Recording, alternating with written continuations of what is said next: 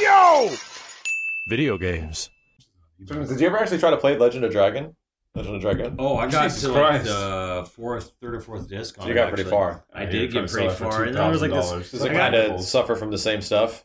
It's just I was on a boss. It was a gimmick fight boss where like the gimmick of the boss was you had to use items, right. Damaging items. So it means I had to go basically back down to town, back through a dungeon, or back down a mountain to a town to like get the item, stock up on them, or replay through an earlier save up to a certain back to the point. It's been a hot minute. It's okay. It's okay. Yeah. It's not bad. Watchdog Unity thing. It's not quite as good as say like the Final Fantasies of the time or maybe some of the other. Reminds me of like the Sony effort, like Heart of Darkness and stuff like that, where they were trying to like break into the RPG scape, and then they eventually got which crew made Legend of Dragon? It was a Sony Japan, but it was like the guy who did Mario RPG. He doesn't work. Oh, he left after that game, I think.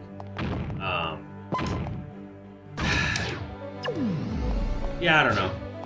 The funniest thing about the game was early on in the game, I was playing through it, and here's the thing. I know in your mind, I don't know, did you ever play it at all? Very briefly. Okay, so very briefly. You wouldn't remember anything, but I was like, sitting here and I'm like, listening to the music, and I'm like, it's very low-key, it's very like... Sure. And I said, this is an American composer, isn't it?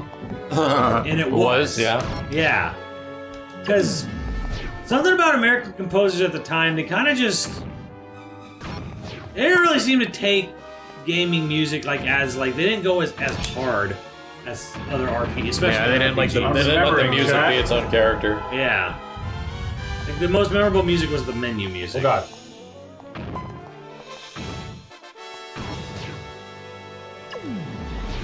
It's also kind of got like performance issues with the game. Oh, and the other big problem was I'm playing it on PS3 through an HDMI cable. Sure. And I'm playing on a PS1 disc. So there's this lag, because the whole game is based on hitting the button right before you attack. So that's fucked up on So it's defense. It's basically like a 3-second almost, or like second and a half. Yeah. Like, most rhythm games like Parappa and Buster Groove are fucked. Like whenever we played them on those systems, it was fucked. Yeah.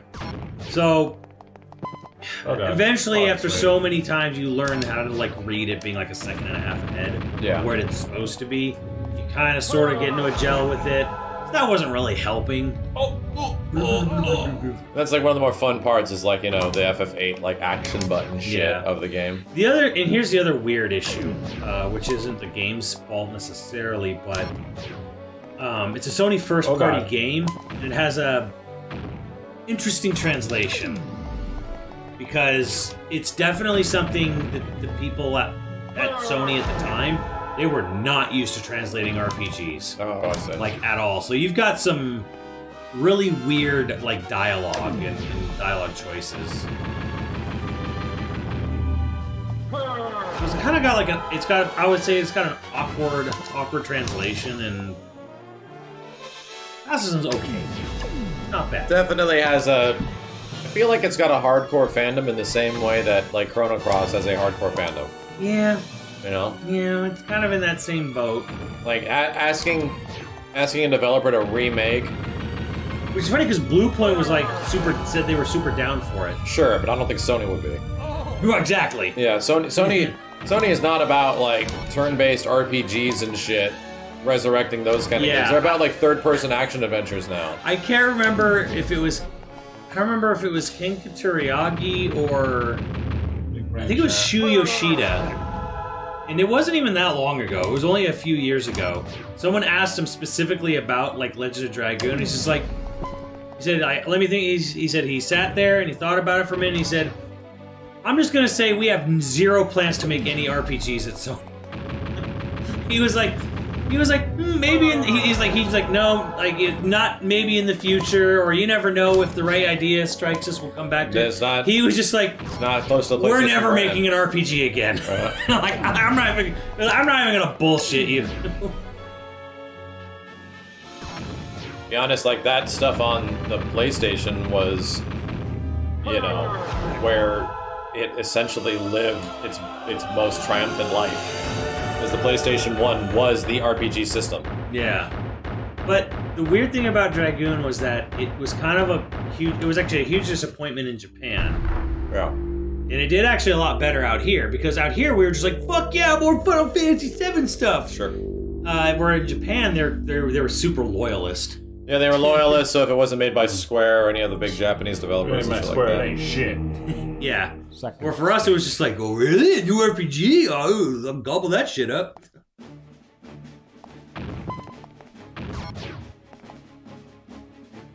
Because they've been playing RPGs. They've been in love with it since the NES days. For us, it was like, RPGs were not cool until Final Fantasy VII. Yeah, 7, because it had a different setting, you know, changed the way everyone sort of saw It helped, honestly. Oof. It was a big, I think it was a big part of getting over, like, whatever the roadblock was. the stigma. I think the idea, too, is that when you look at a traditional, when you look at, like, RPGs that came before, you get this kind of, like, thing in your head. I'm like, okay, so it's like D&D shit, Sorry, right? Chad, no more perfect. And the problem with D&D, quote-unquote D&D shit, is that you innately think this is going to be, like, super complex. Oh, perfect. And everyone kind of like looks at it and goes like, I don't have time or the patience to try to figure this shit out. Yeah. But 7 had the advantage of being like, okay, whoa, this world is super fucking cool and crazy, and I want to know more about what's going on here. Oh, that's easy. This fucking soundtrack is kicking in right now. I like did no other game soundtracks either. It's just like some classical. He's a guy who just plays classical music in Japan or some shit. This soundtrack? Yeah. It's great. There you go, I got the perfect again. Crazy how the music will change a game's feel completely.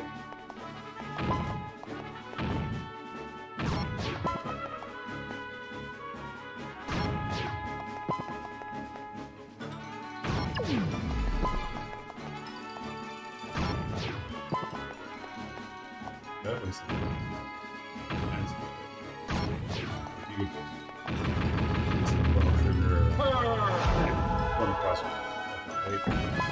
Yeah.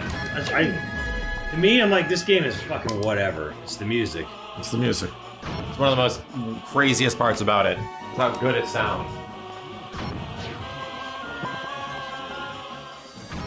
Otherwise, it's just sort of like a basic focused puzzle game. It's just some weird shit you might have rented if you were hyper bored. It's fun. You know, it's a great game that we've never played. Siphon Filter.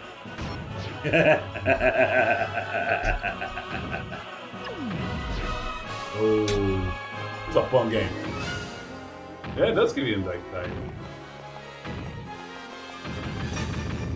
Perfect! There you go, chat.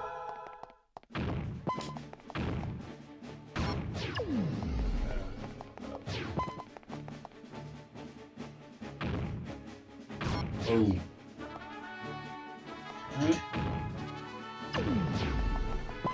There's another perfect shot.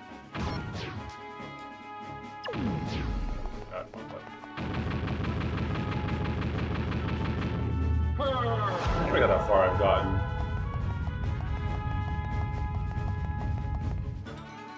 Oh, You beat this game? I got pretty far.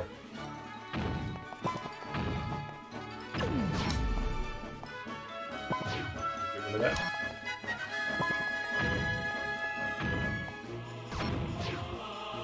Oh, fuck me.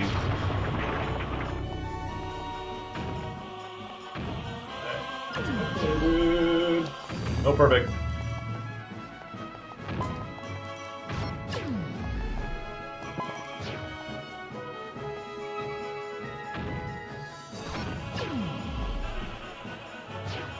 Another perfect cat.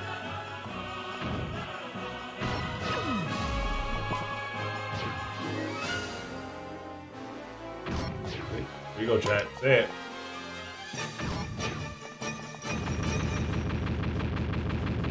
Perfect.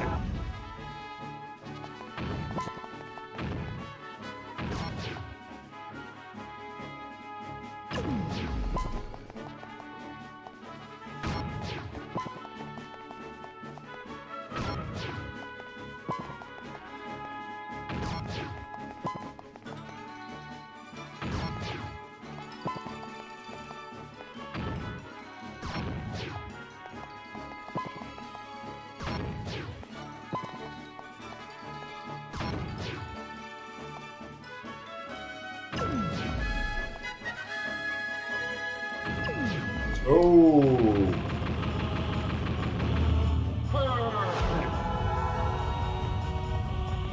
Not a $10 thing on Steam though. This game fetches a good price on the interwebs.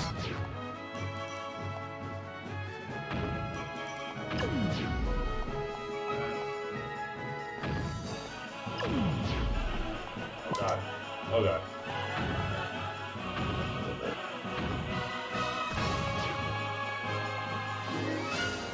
I thought I put something down. No. Running out of space.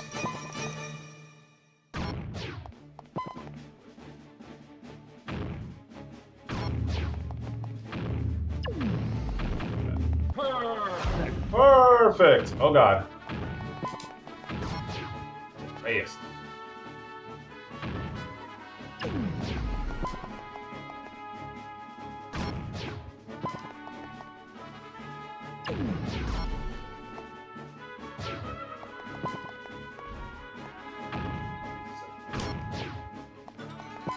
Rocking. I didn't need to do that.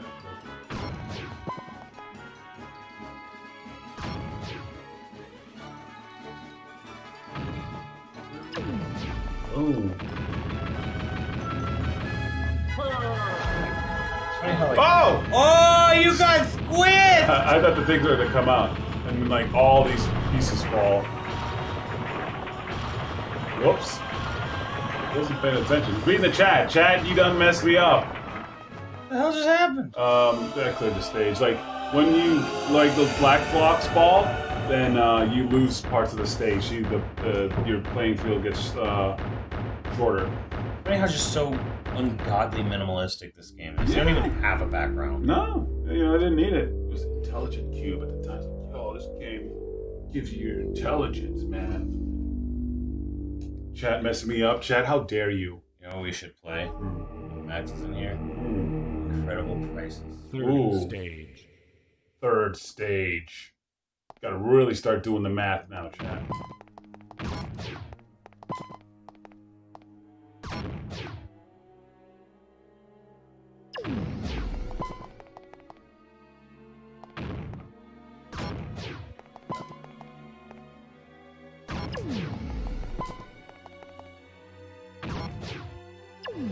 I did it wrong. Oh god. I have enough space. I think I do. Perfect! But you can definitely be a speedrunner on this. Probably are speedrunners. Like, it's perfect. And after a while, if it's the same... Oh god, I would love to see a speedrun on this.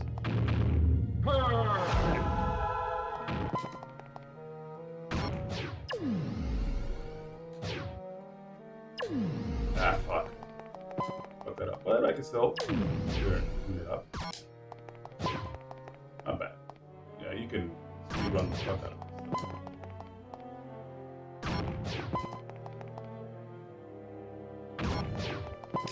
You try to mark the floor. When it gets there, I hit X. I make the block disappear. You don't want to get rid of the black. The green opens up a grid of at least 6, depending where it is on the thing. Oh, there is a GDQ? Really? That's sick. I want to see that.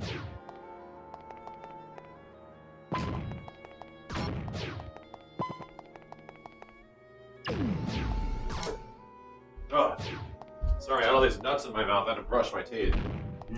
Driving me fucking insane. Wow, I want to see that. Maybe that could have been me many years ago. I just was like playing this game like crazy. That could have been me! Could have been me. Dysfunctional, thank you. Does this really sound like the words of a man who had all he could eat? No, that could have been me! That could have been me! Huge fat guy. That could have been me! Oh, he was horrified. Classic Simpsons is so fucking funny, dude. Oh yeah. Shit is goddamn hilarious with like hindsight and like being an adult, you know? It's so funny. World record for this is 16 minutes? Holy shit. Mine was 20. Whoa. Here's he born. He says I. I used to quote that whole scene to a friend and he would fucking die laughing. Fare thee warned, be thee, says I.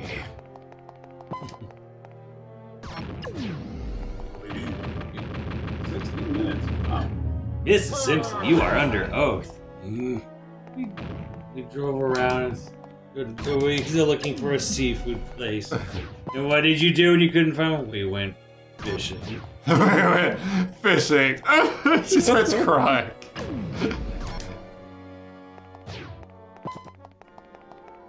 Sorry, yeah, I mean, when we're talking about The Simpsons chat, we're definitely not talking about any other seasons of The Simpsons, but beyond, like, 9. The manatee, I like playing the manatees and those punks. Like, oh, I love it when I see them cry, and I'm like smashing them with their jet skis. And they're like, "Arr!" I like Matt McMuscle's new thing too. He talks about SNK and like they went with a new game with the wave with the pretzel motions. Yeah. And then like, here come the pretzels, and then showing the pretzels at the SNK van. Perfect! I'll do this thing. I think I'm almost done with this one.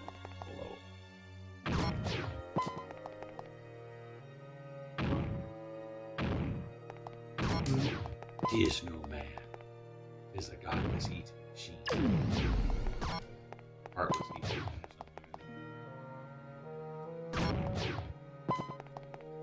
Oh god. They're over. Fuck! Ah! That's a lot of stages falling.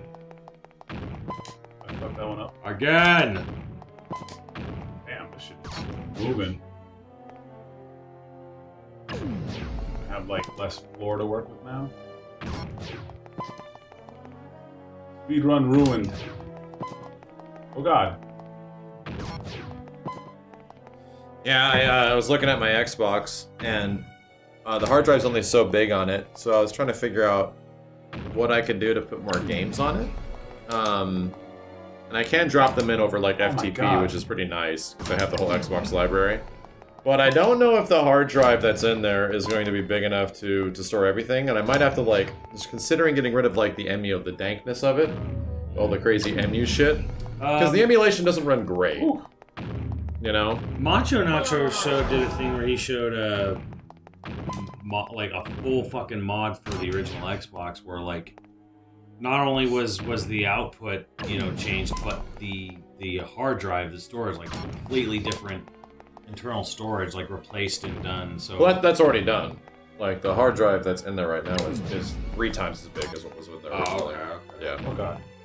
I don't know. But I don't know how big the hard drive can get inside an Xbox, and you know, if I switch out a hard drive, then what's gonna happen? I have to reinstall all like the software and shit, and it's like. But yeah, Well, I think you really just I think got to weigh it at how many games do you have that you want to that are not available to play immediately on the Series X? That's true. And then that's a really good point, because isn't most of the games that are like Xbox One backwards compatible now part of Game Pass?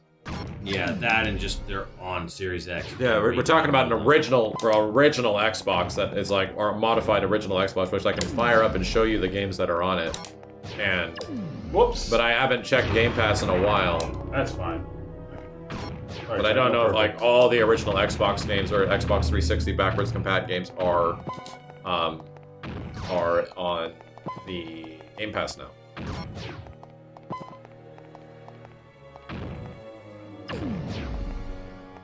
There are many that aren't, but the key big ones are. Gotcha. We gotta make sure we have Drake of the 99 Dragons. Get an HDMI mod on your OG Xbox. The thing is, the component cables are pretty close to an HDMI mod already. You know? We can do at least 780, 1080i. Like I could show you. Naturally, I was gonna say. I could fucking show. Kenny, are we done? Oh, we're about done. Okay. I could fucking show you, chat. What my Xbox looks like. Or it works on a Series X right now.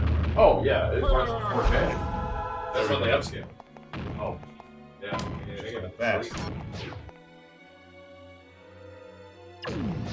Otogi's are now on there, you know. Phantom Dust is on there. Dead or Alive Ultimate Collection's on there. No, thank you. Whoops. Oh, Coast to code. Thank you. There were certain games that went higher than 480. There's some. There was like football games. Yeah, I think it was literally football games. there we go, chat. Perfect. Jesus, that music. We did it, chat. We did it. I think this is the last thing we check out because it's getting pretty late. Oh yeah. Perfect. There we go, chat. This- Right. Once every 3-year run of IQ. That's what happens. Remind everyone that Intelligence Cube exists. Yes, and then I played the hell out of it. And Kenny goes into like a comatose state Yep. until it's back again.